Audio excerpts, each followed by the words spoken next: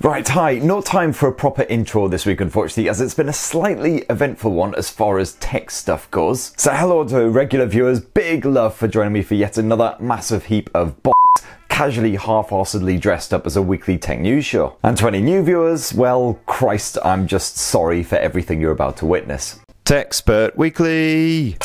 So, deep breath, let's begin. The big tech launch of the week came courtesy of Sony Mobile, who finally pulled back the curtain on its fresh new Xperia 5 Mark II smartphone. A more compact version of the Xperia 1 Mark II flagship, which strips out just a couple of those super premium features like the 4K resolution screen and the wireless charging, in exchange for a pleasing hand feel, for now, plus a less hefty price tag of 799 quid. You've got a much bigger 4000 mAh battery compared with the previous generation, even though the Xperia 5 Mark II is a mite slimmer at 8mm. That camera tech is directly ported from the flagship, with Sony's 20 frames per second burst shot. You got Photo Pro, you got Cinema Pro, and a fresh new 120 frames per second slow motion mode with 4K HDR support. And gamers are also very well catered for with the native 120Hz refresh rate on that new display, with software smarts apparently boosting that to an emulated 240Hz on demand. Now, I've banged on about all that and more in my full Xperia 5 Mark II launch video. It's the full skiddy. It went live yesterday, so crack open a brew and check out that for all you need to know. And also this week, oh my god, I think my kidneys just exploded in utter shock because TechSpurt Weekly regulars Motorola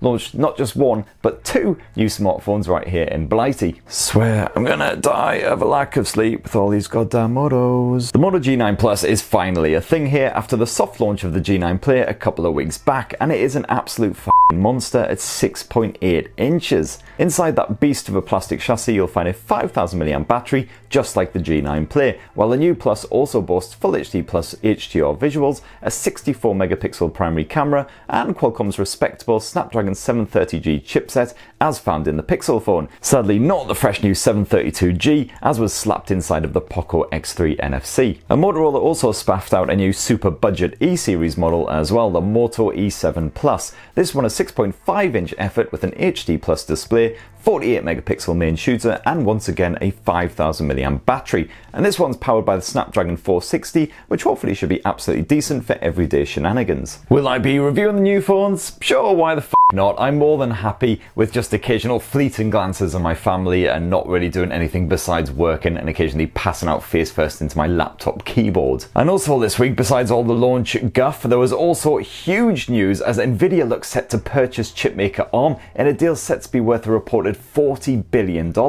Now ARM of course are the dudes who design all of the chips basically found in pretty much any mobile device going, and they are the jewel in the UK's tech crown, even though they're technically owned by a Japanese technology investment firm these days called SoftBank. So this move by Nvidia is a bit of a hot pie to say the least. In fact, it's so hot it won't just burn your tongue, it'll set your head ablaze. Now there's lots of issues here, but the biggest potential problem is that ARM offers its services to a huge variety of mobile manufacturers, including the likes of Apple, for instance, who use the ARM chips in their iPhones, their iPads, and are even planning on using them in their fresh new MacBooks. And let me tell you, Nvidia and Apple get on about as well as a vegan tree hugger and a sack full of Big Macs. So yeah, shit is about to get very interesting. Of course, Nvidia CEO Jason Wang tried to calm everyone down a little bit. He said that the ARM HQ will remain here in the UK, and then he plans to play nicely with all of ARM's current clients, but of course only time will really tell. And that was the bulk of the mobile tech news, but then of course also Sony announced the PS5 pricing at long last on Wednesday. It's going to start from 359 quid here in the UK if you don't need that optical drive, which is a pretty damn good price. The Oculus Quest version 2 launched as well, which I'm very excited about because I love the original Quest, fantastic device, and just 300 quid as well, so hopefully a lot more people will be able to get on board with that VR. I think that's basically it for the big news. Anything else? Nothing really interesting. Though I guess Apple launched some new iPads and watches and shit like that. Yawn. So with that concluded, it's now time for the part of the show that gives fully grown human adults absolutely wicked night terrors. It's viewer comments. Woo woo. Viewer comments.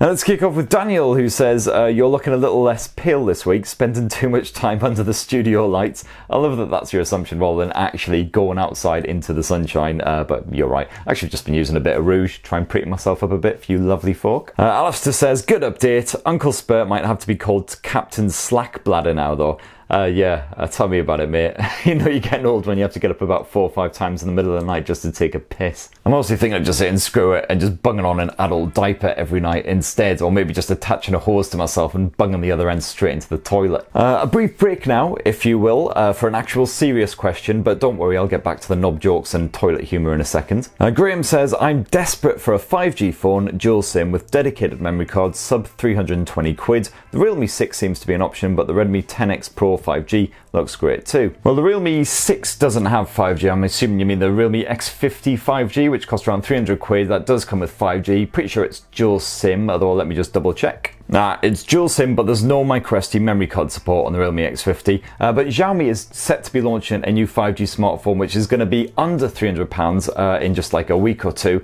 So stay tuned for more on that. That could be an absolute blinder. And now, of course, as usual, we've got a couple of decidedly sketchy nominations for our unnervingly regular news segment, Which Crap Celebrity Do I Look Like This Week? Which crap celebrity do I look like this week? Lee says, do you know you look like Bert from the Muppets? Yes, the eyebrows and the pointy head, right? Yeah, no worries, yeah. And Pika says, you look like a Lego thief. Excellent, love it. Have you guys actually run out of bold Z-list actors to compare with now? Now we're on to Muppets and little plastic yellow figurines. Next up, Jonathan says, slightly off topic, but was wondering if you're planning on writing any more books. I was actually halfway through a novel, believe it or not, and then I made the slightly dubious decision to procreate. So now the only thing I really have time to write is just messages of despair on the wall in my own feces. But it's very, very kind of you to ask, and if you've actually read any of my books, then thank you very much. And yeah, for anyone who isn't aware, I have written a shitload of books back in the day. They're all available on the Amazon Kindle store, and some of them aren't entirely shit. Next up, Tim says, love the channel. A request here from a disabled dude whose excessive phone use destroys OLED screens. Please give us a full-on comment about the performance or lack thereof. I saw one review say it was definitely mid-range, which has got me a bit spooked. So I'm not sure exactly which phone you mean. I'm assuming from the specs that you've listed that you're talking about either the Pixel 4a or the OnePlus Nord. In which case, the performance is absolutely fine on both of those. Of course, the Nord has got the 765G chipset stuffed inside, so absolutely brilliant for gaming, apps, anything you want to do with it. Very few people would be able to tell the difference between that and an 865 if you just had a quick play with them side by side. As for the Pixel, yeah, it uses the more basic 730G. You got the odd little stammer here and there as you're sort of flicking through. It's not as silky smooth as like the flagship phones, but thanks to the, the nice stock version of Android, the general energy efficiency and everything, you'll get a really nice bit of performance. And again, I had no trouble gaming on the likes of Call of Duty on those top detail settings. Absolutely fine. Larry says, you're one of the few reviewers who actually bothers to mention the Realme X50. Do you think it will still get recognition at the end of this year with the forthcoming X70 and X70 Pro? I mean, that is kind of the problem, is that these phones are coming at such a rapid rate that even the really good ones tend to get kind of like pushed aside and forgotten about after just a few months. It's absolutely brain frazzling. On a similar note, IJ Smith says, I had settled on the Redmi Note 9 Pro as my new handset, but now I guess I might as well go for the Poco X3. Well, basically until next week when Xiaomi probably releases an even better smartphone like that 5G one I mentioned. So it's one of those things that's like stick or bust. Should I buy a phone now, or should I wait a couple of weeks when something else even better comes along, but then a couple of weeks after that something better, yada yada yada, until eventually the apocalypse happens and all of this just becomes dust in the wind. There's your happy thought for the day, kiddies. Next up, Patrick says, being relative newcomers to the UK, it will be interesting to see how well the likes of Xiaomi and Realme perform long term, their commitment to after sales care and updates, etc. Yeah, definitely on the after sales care front, obviously that's where you've got the advantage of Samsung or Apple, something like that. If you live in a big city, you can just dodge to the high street and there tends to be a store there where you can go in and speak to an actual human being face to face. But of course, naturally, once you move out of the big cities, go a bit more out into the rest of the country, certainly here in the UK, you will struggle to find an Apple or a Samsung store, so then it's a moot point anyway. But on the update front, yep, certainly a couple of years of service is generally the sort of minimum you would kind of hope for and expect. And certainly Xiaomi, it's got a couple handsets from a couple of years back that it is updating now with MIUI 12, which is great to see. We're yet to see the ColorOS rollout schedule for the likes of the Realmes, of course. Russ says, or did Motorola not send you a Moto Razr 5G? No, I get every other Motorola phone, everything apart from the sexy looking one. Damn you, Motorola! Ali says, my favourite source of tech updates and fun jingles. Probably time to add more of those, probably an anime and a food segment. Yeah, I mean, food I could definitely get behind. I could do like a best of the UK Brexit special food roundup, could review Scotch eggs, pork scratchings, pickled onions, all the good stuff, everything apart from whelks. Whelks. Literally looks like something that floated out of a whale's nose. Went to the coast last weekend and saw people chowing down on massive frickin' cartons full of those. Ugh. Starting to run out of time, so I'll just do a couple more quickly. JLC says, hello, could you do a Tech Spurt's working week vlog so we can see what you do outside of tech unboxings and review videos? Sorry to break it to you, JLC, but it wouldn't be a very exciting vlog. I spend, certainly recently, bulk of my time doing the channel stuff. In my breaks in between, I tend to just basically faceplant the sofa and watch a bit of Netflix. Cobra Kai is what I'm on at the moment. That is my joint. God damn, that is a good show. I wasn't even a massive fan of the original movie or anything. It was good. It wasn't like mind-blowing or anything, but the show, absolutely adore it. It's over on Netflix, first 2 seasons. Third season is apparently on its way. On the soundtrack, oh, so good. I'm all about that 80s rock. You can take your Justin Biebers and your Taylor Swifts and you can shove them right up your arse. So absolutely last one for this week, unfortunately. Papant says, hey man, I like your channel, but this video isn't tech review, but stupidity. Lol.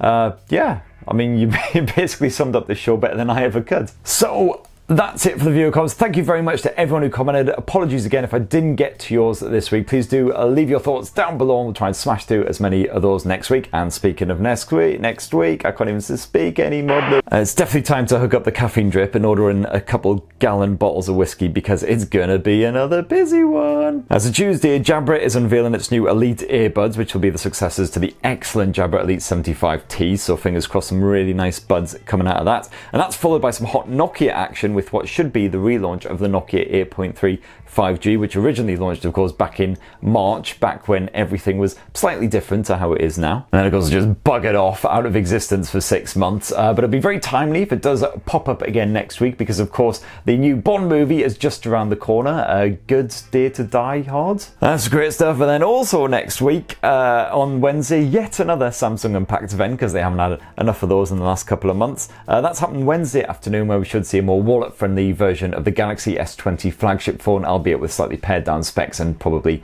not quite as good camera tech. So that's it from me for another week. Big love to you. Thank you for joining me and actually sticking with it this far as well. And please do join me again next Friday for another heap of this shit.